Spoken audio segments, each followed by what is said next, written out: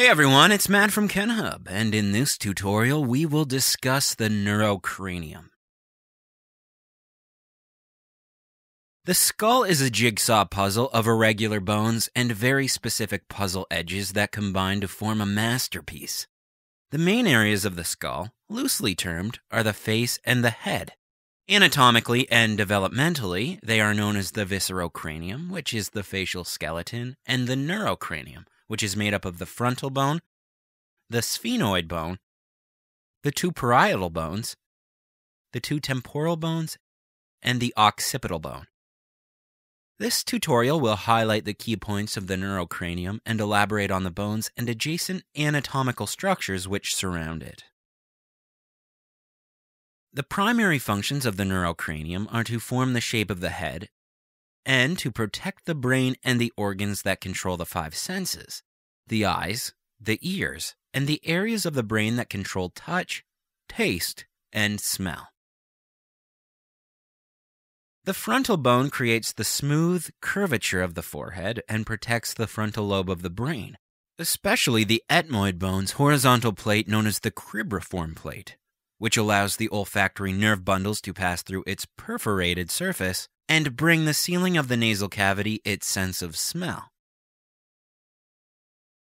The parietal bones are situated at the crown of the skull and provide a roof over part of the anterior, the entire middle, and some of the posterior cranial fossae, which contain the various lobes of the brain, along with the sinuses, the meninges, and their corresponding vessels.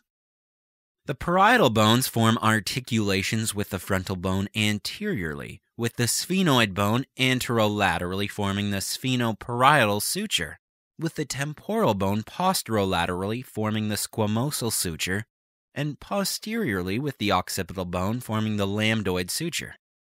The two bones also anchor to each other at the midline forming the sagittal suture. The occipital bone is the most posterior superior bone of the neurocranium. It creates the rounded bulb of the head at the nape of the neck and covers the cerebellum at the brainstem in a bony capsule.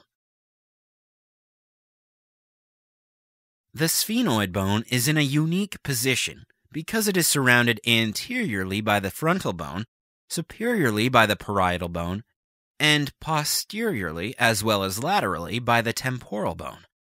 The sphenoid borders the anterior and middle cranial fossae, with its most prominent feature being the sella turcica, which holds the hypophysis.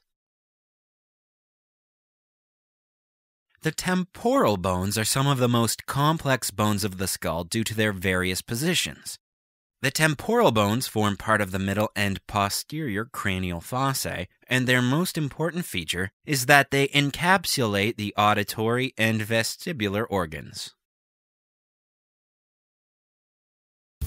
This video is more fun than reading a textbook, right?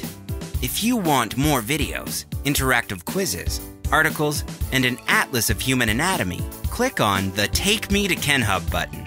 It is time to say goodbye to your old textbooks and say hello to your new anatomy learning partner, Kenhub. See you there!